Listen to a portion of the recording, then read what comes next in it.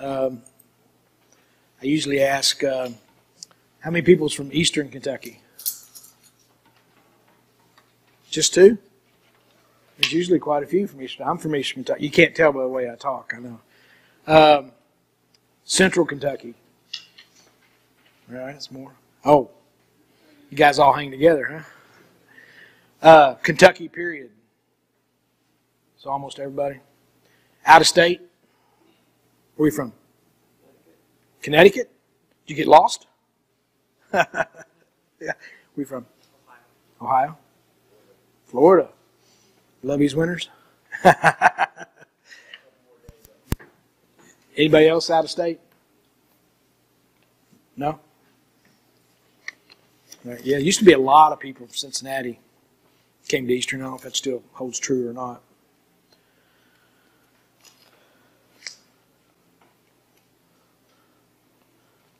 Everybody, is this all business related?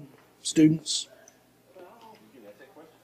Business? Everybody business? Anybody not business? Probably the best thing to ask.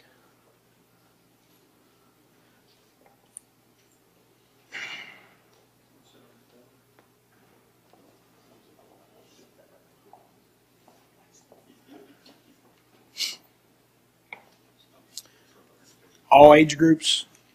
What level? Seniors? Probably sophomores, juniors, and seniors. Any freshmen? Sophomores, juniors, and seniors. Yeah.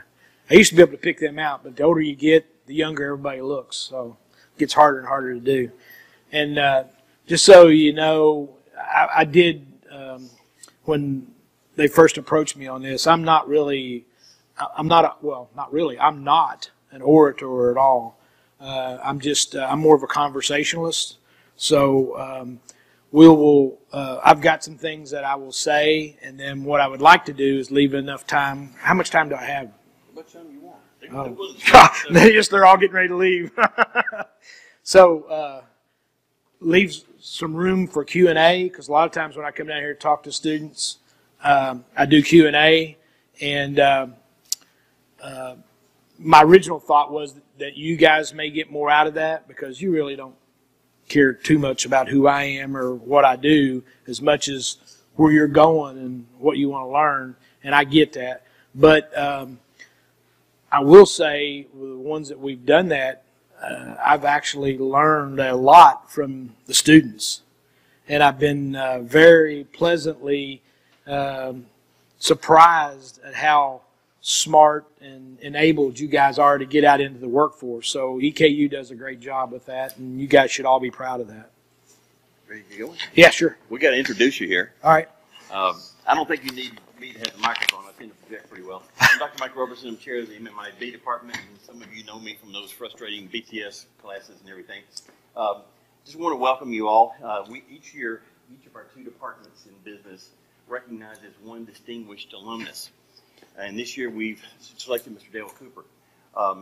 We selected this alumnus based on someone who has left Eastern with their Eastern degree and has done well in business, but has given back, as Mr. Cooper has, coming back to classes. I know he's been to Dr. Allison's classes and perhaps others, and he serves on our Business Advisory Council. And we appreciate his service back to us, but just in talking to him, and I've not gotten to know Dale well until just the last month or so, but I found him to be a real interesting guy with some neat projects that I think are going to be appealing to you that he can tell you about, as well as his experiences. Just to do a little bit of the formal kind of stuff, he's founder, CEO, and president. We got 3 roles there of Exact Communications Technology. Janitor, too. There you go. They provide superior cloud-based wireless and traditional IP voice and data technology. He'll tell you more about that. He's held other leadership positions such as founder and president of E-Squared Communications, director of sales for Nuvox, general manager and president of Galaxy Distributing. He's a 1980 graduate of Eastern Kentucky University with a BBA, which is great because that's where we are right now, just in a different building, Dale. Yeah. Much better one. Much better building. You remember a Sigma Pi fraternity? Yes. And you guys were pretty good in intramural sports, I think, when you were here, right? Well, I was here, yeah. Champs in football and Can't softball. you tell I'm an athlete? He's a 76 graduate of Lewis County High School. Played football, baseball, National Honor Society. As I mentioned, he's on the Business Advisory Council, a group of business leaders who come and advise us here in business. Very valuable group. He's a member of several local associations in Lexington, a member and deacon of Emmanuel Baptist Church, and is married and has 2 children. Anything else we should say about you? No. Well, take it away and just thanks for being with us. Y'all caught the key word when he says interesting. That pretty much sums me up. So first of all, let me say that when they approached me, I was honored, humbled, and I also say I'm blessed. And I'll tell you a little bit more about that a little later. But glad to be here to speak with you and share what little bit of knowledge I have. We were just talking to one guy a while ago, and it's like, I'm going to tell you just up front, there's a whole lot more people out in the world that's smarter than me. There's a whole lot more people that are more talented than me. But the one thing that I would challenge anybody with is nobody can outwork me. And so I say that not to say anything about myself as much, but just to let you know is never be discouraged. You are who you are, and you are the way you were made. But find out what makes you best, and then build upon that. There's a lot of people that will prescribe to try to be good at everything. Who wants to be good? Anybody in here want to be good? You want to be good? I want to be great, at whatever I do. And didn't mean to put you out, but it's okay being good. It's better than being bad. But what I'm saying about that is you are uniquely made for a reason, okay? And so capitalize on that reason and become the best you that you can be. I think that's a military term, but so I'm going to tell you a little bit about me. And one of the reasons I say I'm blessed is July the 15th, I had open heart bypass surgery, and I had had to do a 5-way operation. And when the doctor told me that, I'm like, I've never even heard of 5-way except in Chile, And so anyway, that's about as funny as I get. But I had that. I recovered. Really, I didn't know how bad I did feel. But even when I felt bad, I'll tell you still couldn't outwork me. Okay? Because bottom line is you do what you got to do until you get it done and get it done the way you want to do it. Now, I'm an entrepreneur. So it may be different if your goal is to work for somebody else. You should still do the best that you can do, but you may not want to kill yourself doing it. So I'm from northeastern Kentucky, a little town called Vanceburg. Anybody heard of Vanceburg? Oh, really? It's very small. I don't know how many. I haven't lived there since 1976, really, when I came over here. But had a lot of family there and so forth. But it's on the Ohio River between Maysville and Portsmouth, Ohio. So very rural area and not a lot of opportunities. If you're not a teacher or work for the state in some fashion, you're probably a farmer. When I grew up, both of my granddads were farmers. I helped them a few times, and I learned really quickly that I did not want to be a farmer. That is hard work. My one grandfather was a dairy farmer. 365 days a year. You can't take off or the cows go dry. So it's just, automate that. I'm not there for that.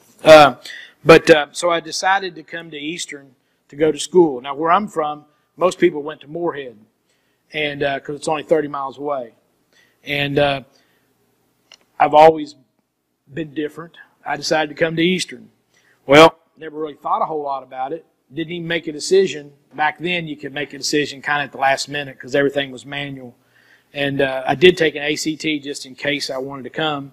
But I decided in July to come to school in August, I think it was.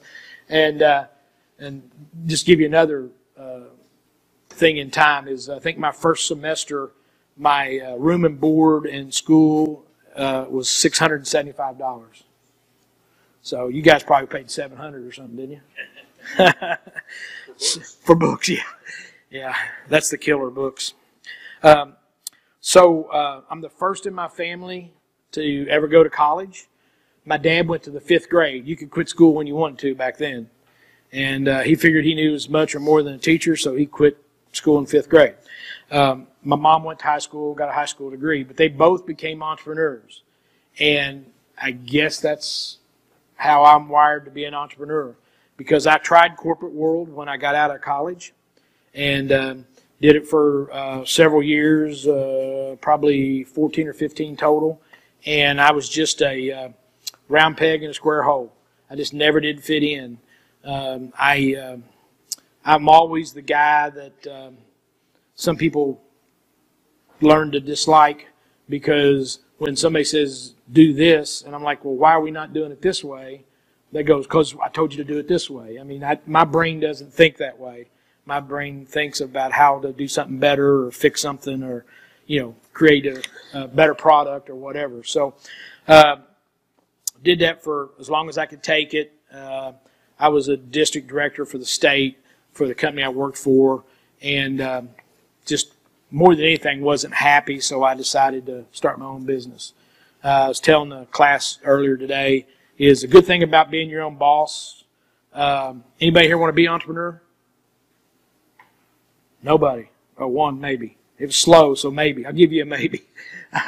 It's good because you get to be friends with the boss. You never disagree with the boss. You can do whatever the boss says, but the boss never pays you enough. So just remember that. And it is hard work because it all comes back to you. And you never know what work is until you're racing to the mailbox to see if there's enough money in there to make payroll. That's what startups do. That's what entrepreneurs do, is sometimes you don't know when it's coming in. You're just trying to make the best of it as you can. So graduated in 80, like they said, BBA, Sigma Pi fraternity. My wife, met her at school here, and I got a son, Kevin, and a daughter, Jacqueline. So I've started 4 businesses. Still have 3 of them. 2 of them are pretty mature. One of them's 12 years in existence. The other one's 7. And then the third one I'm just launching. And I'll tell you a little bit more about that. But the one thing in starting the 3 businesses that I have is, just like I said, entrepreneurialism is hard. It really is hard. But it's also very rewarding. So it just depends on what you want out of your life and where you go. Some people are happy with just getting a good job, showing up every day, and getting a nice paycheck, and they go home to the family, and that's what they want to do, and there's nothing wrong with that. But you are individuals, and you should think as an individual, kind of like I did when I came to Eastern. It's just because everybody else does something don't mean you have to join the Beehive group and join in with them. You can do your own thing because that's the way you're created. So biggest thing I like to do, anybody else in here dreamers? Nobody? One? So that's what I would have guessed when I asked that. And one thing I think that we miss today is because everything is like reality now. It's all in our face. And I wonder if sometimes we forget how to dream. And to me at least, and I'm just speaking for myself, I love to do that. I love to think, what if? Why not? What could be? And if you just think about this a little bit, and I'll challenge you to maybe think a little deeper on this at a later time, but today with technology and everything we have, there's no better time in history that I know of that anything is possible. Virtually anything is possible. So if you can, I think Walt Disney actually said it, if you can dream it, you can do it. And I really believe in that. So I wanted to just challenge you a little bit to think about that, because nobody has to put you in a box. Nobody has to say, you know, because I was in that. You know, my dad had his own businesses, and he wanted me to come to school, learn stuff maybe that he would now admit he didn't know going to the 5th grade, and I could come home and help him. But I didn't want to be in that box. So that wasn't like really always fun, warm discussions. And I actually did work him for a little later. It's, you know, you are individually, like I said, made, and you can do things that other people can't do. You may not have discovered that yet, but there's things that you can do that other people can't do. But the only way you can release that is to dream. So I just challenge you to consider dreaming. I love to dream, and like I said, I'm not real smart. So what I look for is problems. When I see something that needs fixed, I'm a fixer. So I thought, okay, how could I do that? How could I fix that issue? Sometimes it seems really simple. Sometimes it's more complex. But it's gotten me a long way in life, because everybody has problems, right? Anybody here don't have problems? Don't raise your hand. One of the things that I'm doing, and I'll talk a little bit more about it in the Q&A if you want to, but I'm getting of age now to where, you know, I'm thinking about and dreaming about what can I do to give back. And that's the reason I come down here. I mean, I enjoy doing this kind of things, just because, not that I know that much, but if I could give you some real workplace facts, or, you know, whatever it may be that could help you, then that's what I want to do. And so the business I just launched is called Zoom Broadband. And basically we've got a contract with the state of Kentucky to supply high-speed broadband to rural Kentucky. Where I'm from, the best thing they can get is a DSL that's like 6 meg down and 512 up. Well, the reason they can't get plants to locate there is because plants all run on computers. And computers need more than 6 down and 512 up. And but they also need, I can get that there, but it's astronomical because I got to go through Windstream or AT&T. So the only way to create that is on the new Kentucky Wired network that all of our tax money is paying for. That is a 10 gig end-to-end network. So again, dreaming, what could you do with 10 gig of internet in rural Kentucky? You can do the same thing in there that you can do in Lexington or Louisville or Cincinnati or whatever. Broadband is what runs the world now, or everything runs on broadband, maybe a better way to say it. So I'm doing that. I'm trying to do public-private relationships to give back to the communities and let them own their own network. And I just do the heavy lifting stuff on compliancy and billing and all that kind of stuff for them. So my wife's not happy with me on doing that because she still wants me to retire, but she's retired. But so she goes, well, you just don't want to be home with me. I'm like, no, it's not doing that. But the heart surgery I had, doctor told me that honeydew lists were off the list. I can't do those things. So I don't want to fight over that. But so now I want to talk a little bit more about you than just me. But I would, like I said, again, encourage you to dream, but also wherever you're at right now in your life, be very thankful for that, because you're in the spot that you are right now for a reason to go to the spot you're going to be going to as you graduate. So don't look at it as a woe is me kind of thing. Be thankful for that. How many people in here make plans, like schedules, and you run your life by a plan or schedule? Well, a lot of us do that. One of the things I will say about that is even the best plans are never fully tried out and done. Because when I grew up, I was telling these guys earlier, we did you're not going to believe this, but we'd go to the bank and try to get money. You'd have to give them a 5 to 10 year business plan. 5 to 10 years. Do you know what all's been created in the last 10 years of your life? It's like amazing. Google that sometimes and see what all new products in the last 10 years. So now the business plans are 6 months to 12 months. Because generally speaking, in technology, in 6 months things have changed. There's something new out, there's something better out, whatever. And you guys see that. You grew up with technology. So be thankful for the friends you met while you're in school. Try your best to stay connected. I said I was in Sigma Pi fraternity. We are now on our 38th, or we just completed our 38th anniversary of our fall retreat that we have right here in Richmond, Kentucky. Everybody comes back and we have a golf scramble out at Gibson Bay. And we all stay connected. So you may not believe this today, but there's potentially a lot of people that you've met here or friended here that will be lifelong friends for you. Those are resources for you. They are people you can help. There are people that can help you. You're going to need that. The world's pretty cold anymore, and you're going to need those kind of people.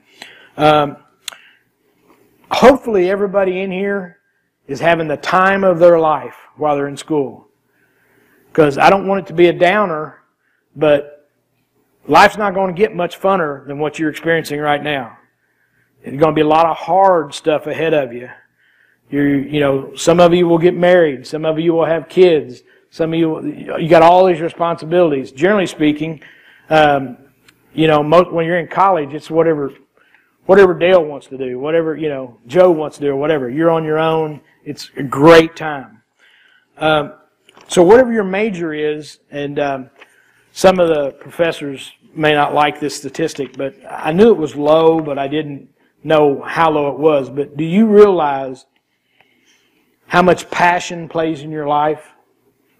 Because there's a reason what they say is do what you have a passion for. And the reason they say that is that if you really enjoy your job, it's not a job. You enjoy it. But most of us don't do that. And the reason is we're chasing dollars, we're chasing levels, or whatever it may be. And statistics says that only 27% of college graduates actually work in the field they went to school for. 27%. So that means that all these people over here may not do what you're studying in college. Maybe. So make sure that your choice is what you really enjoy doing. Can't stress that enough. And that's the reason I want you to dream. Because dreaming is what tells you what your passion is. I don't dread going into work since I've been my own boss. My boss doesn't dread seeing me every day. That's a good thing for me. You need to get yourself in a position where you're that way too. That you just love what you're doing.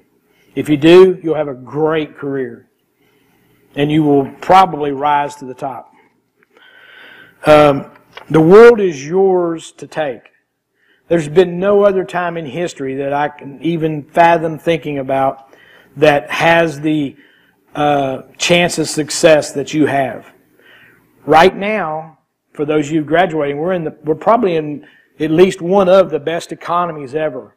There's 1.5 million jobs out there wanting somebody to get hired. And they don't have enough people to take those jobs. So that goes back to, it may not be a job you want. But anyway, the job market is so tight that you have a lot of options. It's almost like the housing market now. My neighbor just sold their house. And I think they were asking like $190,000 for it or something. And they got offered $220,000. I'm like, they told me that. I'm like, how's that work? And I said, I thought you were only wanting $190,000 for it. And they go, well, there's such a shortage of houses in Lexington that people will bid up that price. It may have happened before, but I don't ever remember it. So you can be that way when you're out there looking for a job. Don't take a job just because you want a job, even though your parents may be screaming at you, get a job. You know, get a job you want. If you're entrepreneurial and you can't get the job you want, create your own job. Follow your heart. Your heart knows where you should go. Don't try to overthink it. Don't try to reconcile, well, this pays this and this pays that.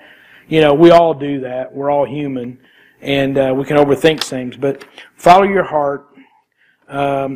It will take care of all your decisions. It will take care of your whole career and your life. Always be happy with yourself.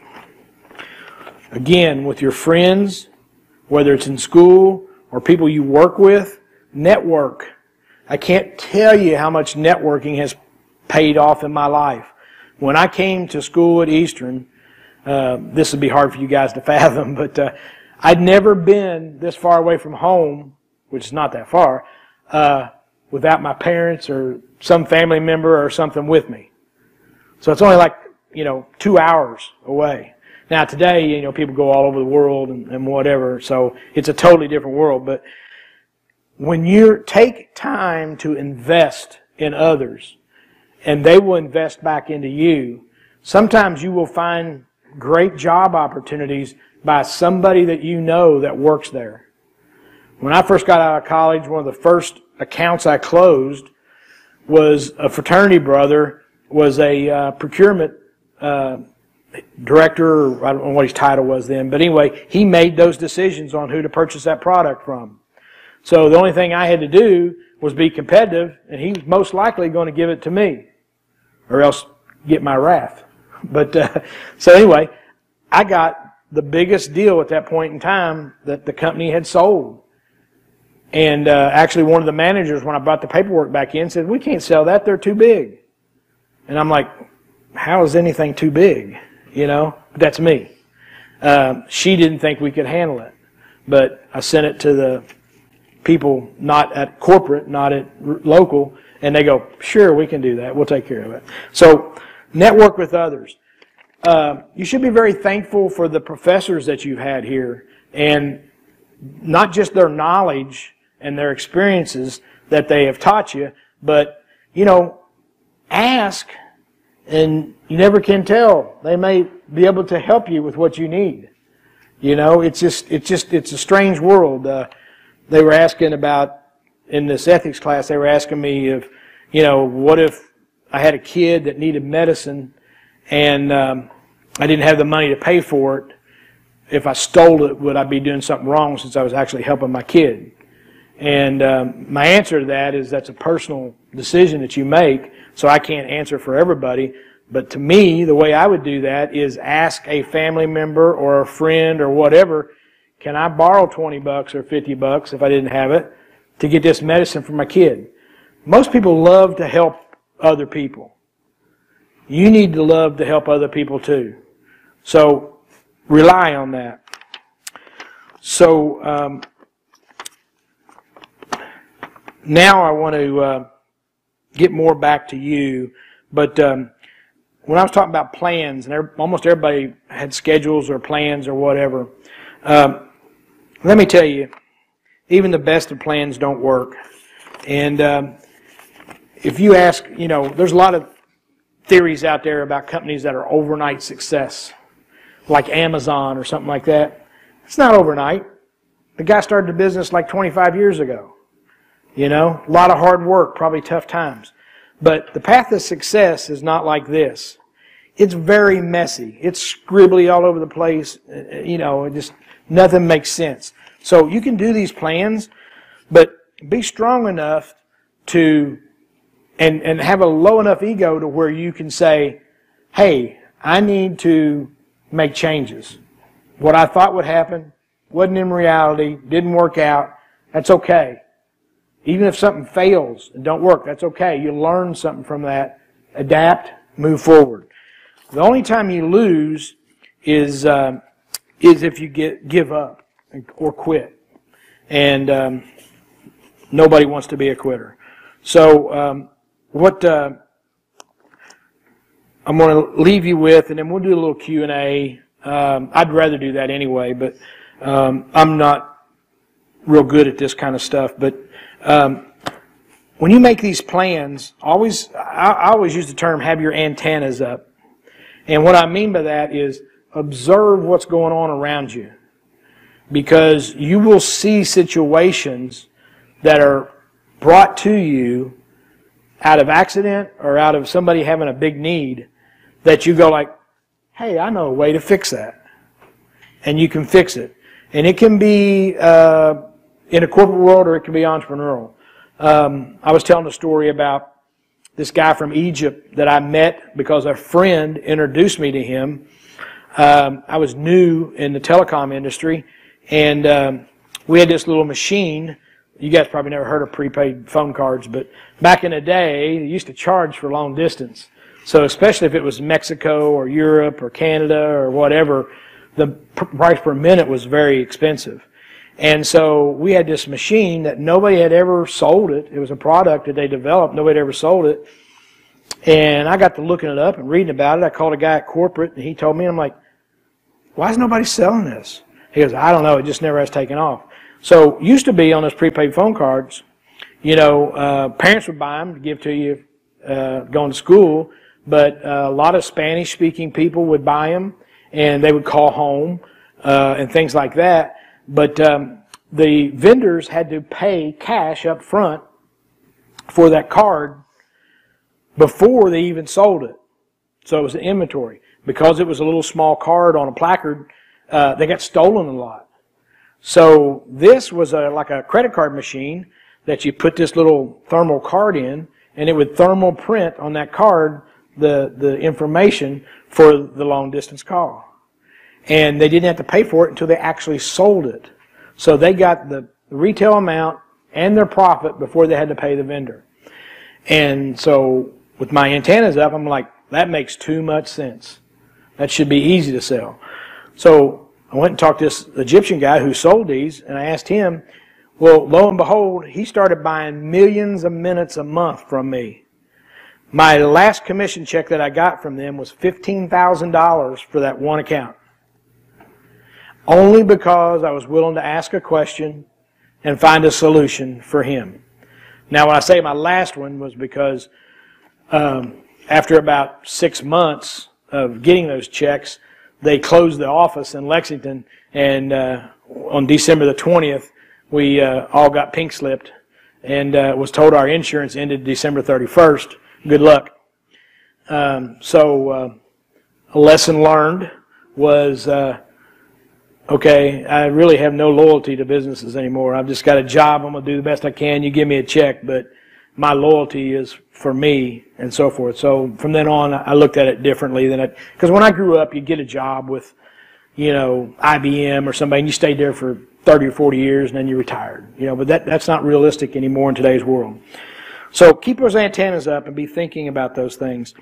And know on your business model that in your life you can see it more than ever, but the world is changing at blistering paces. So why would we think that a business model or your career plans would not change also? Maybe, hopefully not at the same pace, but it's going to change. Things are just different now. So you may have to, just to put it in a visionary form for you, you're going to hit roadblocks. And so instead of hitting a roadblock and say, I don't like this job anymore, I'm going to get another job, or whatever, stop, think about it, take a detour, figure out maybe you want another job inside the same company, maybe you want to go to a different company, whatever that may be, but do some thinking about it. Don't let your circumstances make your decisions. And I look back on my life, almost every decision I made out of circumstances turned out to not be a very great decision. Sometimes really bad decisions. So think about things where you do it. And you may have to just pull over and take a rest or a time out or something and just focus just on the decision you need to make. Clear your head and consider all the options. But again, I'll go back to dream, because the impossible in your world today is possible. You can be part of that as long as you don't quit and you keep seeking what that dream or what that vision is. So don't cut yourself short. Don't settle. Elevate. You know, the great thing can happen about having overly high expectations is that even if you fail 10, 20%, you still did pretty darn good. Don't set your expectations down here just to survive. Exceed and thrive. That's what I would challenge you to do. So, blaze your own trail. You're your own person. Create your own destiny. Winston Churchill said, "Success is never a failure. Failure is never fatal. It is courage that counts." So, have courage. If you're ever going to have courage, have courage based on your own abilities and go out there and just see what is possible. You might surprise yourself.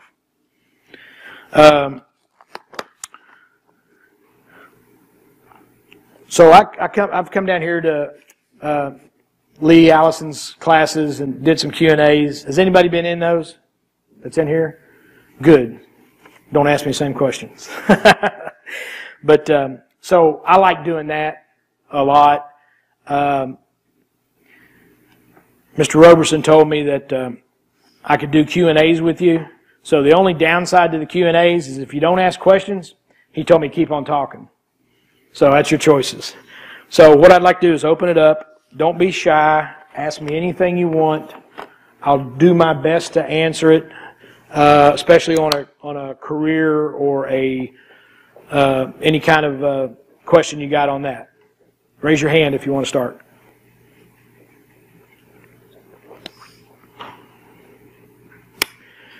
I have a question. Yes. I live 5 minutes down Lancaster Avenue and I have horrible internet. How can Zoom become my favorite company on the face of the earth? Well, I'd love to make that happen for you. It's my whole neighborhood. Yeah. What we're doing is something called fixed wireless, and it's interesting in technology how things, what goes around just keep coming back and it recycles. Like now, the big buzzword has been for years, cloud. Everybody heard of the cloud? It's nothing different than when we had all of our stuff in data centers and we had mainframe computers and dummy terminals. It's kind of the same scenario. Fixed wireless is like all the long distance calls used to be. You go into these towns. Richmond had some. Winchester probably had the most, but there was a cross section where you had all these big, huge towers and they had humongous satellite dishes on them, and that's how the calls were transmitted. Well, fixed wireless is just like that, except the antennas are only about that big now. And that's what we're using. In some more densely populated areas, we'll use fiber to the home. But mainly in rural areas, terrain, all this kind of stuff, makeup of what you got to work with. Fixed wireless is the least expensive because it's hard digging through mountains and stuff like that. So, what's the number of subscribers to make fixed wireless break even? Well, it depends on what people want to do. I've got a buddy that's a customer of mine. Runs he's a wounded warrior. Actually, I think he used to teach some classes down here.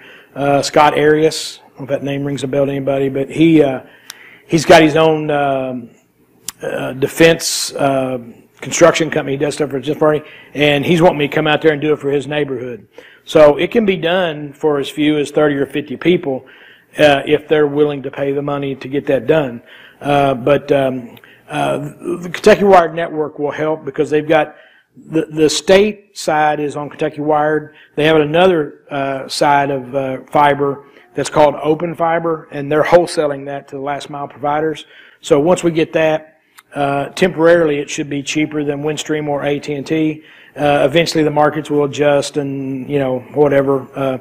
In our business, we're always... Competition's a great thing. It's a great thing for the consumer, not always for the businesses, but we're in a race to zero, pretty much in technology at all times. So, but consumers typically will pay anywhere between $60 to $80, depending on the size of the bandwidth. The factories and businesses carry the bulk of the cost. So if you're located around some factories that can't get it, like industrial parks, we try to look at that. We can go in and we can actually sell it for the same thing as they're currently paying and give them 2 or 3 times the bandwidth. So it just kind of depends geographically where you're at. But if you want to send me the address, I'll look at it for you. Okay. Because they're. Got a question? Another question? Okay, right here. Oh, yeah. What was your hardest struggle for your service business, and how did you overcome it? Well, it goes in phases, because the bad thing about, well, not really bad, but the learning curve in a business is the bigger you get, every one of those presents more problems, just different problems. So every time you scale, it's a different problem. So they're all probably equal, but if we're saying from beginning to end, a lot of people, I worked with some people at the Kentucky Economic Development, helped me put my plan together.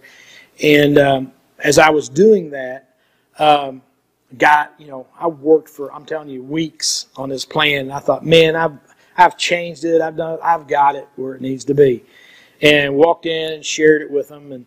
And this older gentleman that also worked with UK, he looked at me and he says, "Good job." And I'm starting to puff up, and he goes, "Now you got the easy part done. Now what are you going to do?" So thinking of something, having an idea, that's a great learning example. That's actually the easiest thing that you can do. So the first hardest thing is how are you going to fund it? So unless you got really wealthy parents or family that wants to give you money, those are kind of few and far between nowadays. You're going to have to go out and get it yourself. So I know you guys with different things here, you have those kind of classes and those kind of presentations, but you got to put together that executive summary. You got to be willing to go out and ask people to trust you to give you money. So my first company that I did, we started it with $100,000, and we've made, probably $3 million off of it in 12 years, somewhere in that ballpark. The second company that is 7 years old now, I raised $1 million. So it gets easier to raise money after you have one success, but when you just got an idea, it's relatively hard. But I did that through private people that I know. And, it's probably different for everybody, but for me, asking people I know to give me money is a hard thing to do. It also may not be the best thing you can do, because even though everybody gives you money with the expectation they could lose it all, nobody really wants to think about that. They want to think that you're going to make them $1 million, right? So especially if you're doing it with family or friends. This last one I raised $1 million. I've got 7 fraternity brothers from Sigma Pi that give me various amounts of money. Thankful for it, but it's also puts a lot more pressure on the entrepreneur, because I got to perform now. I can't let everybody down. So, and one thing you don't really need is extra pressure, because you've got all these other regular business pressures out there. The best way would be to, if you're really good talker and a really good, strategist on that you could just go out and openly get money. But one thing that probably won't come to a surprise to you is money's not free. So even if they loan it to you, they expect interest. Most of them want options. They can either have the interest or they can own part of the company. So you have to be really careful with the what they call term sheet when they offer you the money, what the benchmarks are and everything, because they could wind up taking the company from you if you don't meet certain expectations. So you have to have an attorney involved and do all that. I'm in a process now with Exact where I'm looking to do some mergers and acquisitions for growth in that manner, plus the organic growth, because technology doesn't wait for anybody. So the longer it takes you, the more likelihood you won't ultimately succeed. So with that, you go out and you talk to private equity, or venture capitalist or, you know, family office type people that offer money, and it's still not free, and the expectations even get more. And sometimes they can, you know, one guy said, I'll do it, but I want 90% of your company. And so that was a place I wasn't willing to go. But there's also the other side of this where I saw a guy, a friend of mine, give up 90% of his company, and they brought in resources and money, and now his 10% is worth more than what his 100% was.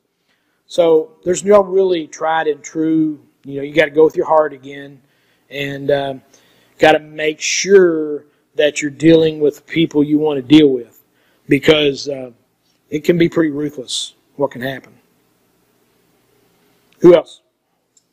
I'm currently working in sales and financial planning industry, and I'm also currently taking a marketing course. And with my industry, I'm my own boss, but at the same time I work under people. My question was, how important is a personal brand for yourself, and as a business owner, how important is a company brand, and do you ever see your personal brand and your company brand one-to-one? Yeah, well, there's a lot of answers to that question.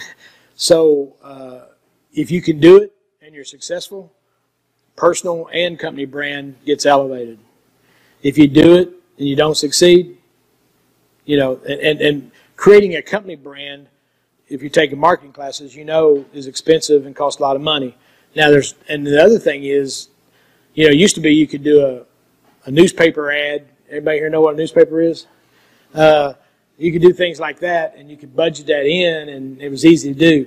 Now you're bombarded with so many different things, from Facebook to LinkedIn to whatever out there doing advertising now.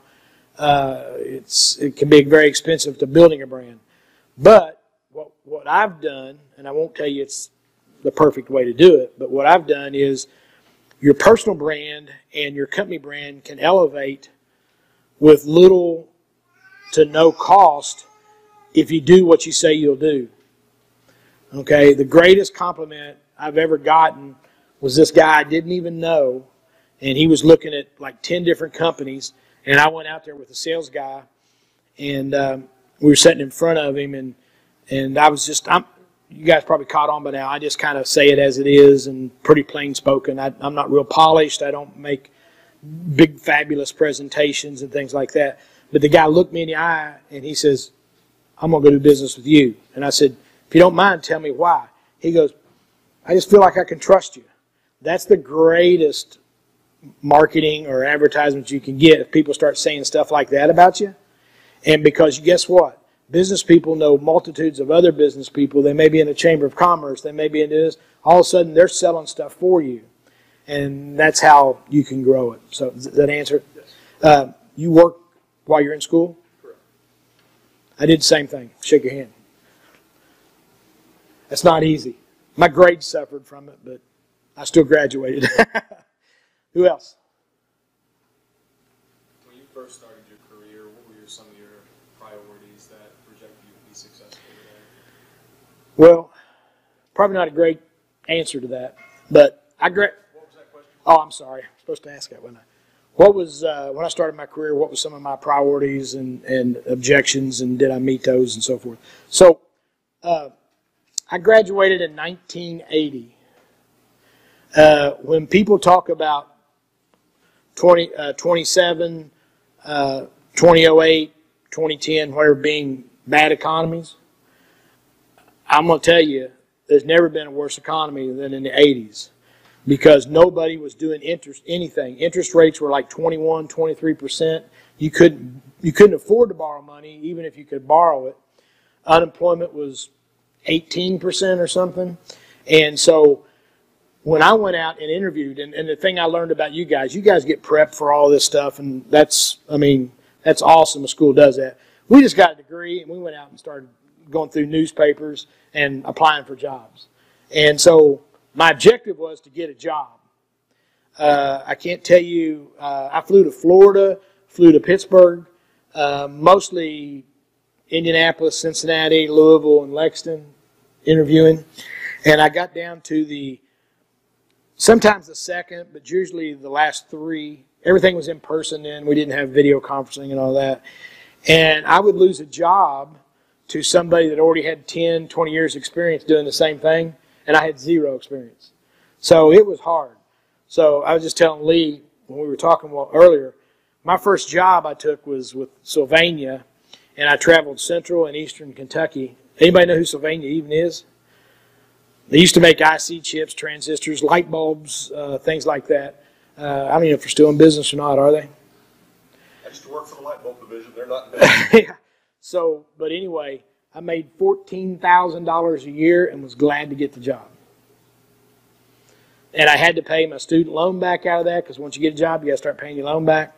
And lived in Lexington, had an apartment. So I mean, I was just getting by. So but I had a job, and I was glad of it. I learned a lot. I learned that even though I was from Eastern Kentucky, I got no favor from other people in Eastern Kentucky because they'd been quick sold and told stories from people from the big city, and never came through with them and whatever. So long story on that, but you got to start somewhere. You guys are not in that position now. I mean, I don't know what the going salary is, but I'm going to say it's at least 30 or 35 minimum. You probably would like even more than that. But let me also tell you this. I took a job one time I wanted to change industries, and I got in the telecom industry, and I was going to get paid $35,000 plus commission. And when I was talking it over with my wife, $35,000 wouldn't cover our monthly bills. So I had to roll the dice and count on that commission. And so that's when I met the guy from Egypt selling long-distance credit cards and stories how it's all. So anyway, working hard will get you through. Don't let if you feel like there's a job, even if it's less, but it's what you really sound like a good company, really sounds like a good fit. Don't let yourself be swayed by somebody giving you a little bit more if the other one sounds better. Don't call me if it doesn't work out, but I would just tell you from experience, you got to go with your heart. Do what you think's right. You got a question? Oh, looked like you was going to ask a question. Oh, thank you guys, and wish you all the best. Go home and dream tonight. Before we do that, we want to present a little something to you. Eastern's often been called a school of opportunity, and there are a lot of different answers as to what that means. The way I've always liked to look at it is that wherever you start from, whatever you want to do, we can help you get from here to there. And Dale, you're a first-generation college student. Yep. When the president asked at graduation in December how many of you are first generation, we're going to have over a third of the graduating class stand up today. That's still true. It's still true today. So whether someone comes with being the first in their family to go to college, or whether you have many people who have been, Dale's inspiration of you can do a lot of things. Founder of several companies, an outstanding sales guy, and we want to just present you with a little plaque to remember this day. Dale Cooper, Distinguished Alum, College of Business and Technology, Eastern Kentucky University, representing the Department of Management, Marketing, and International Business.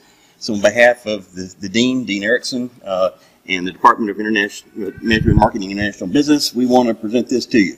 Thank you. Appreciate it. Thanks so much. If anybody's got anything you want to ask me or whatever at some time, Lee can give you my email, or you can go on LinkedIn and look me up. I'm glad to help anybody I can. Just remember, you get what you pay for.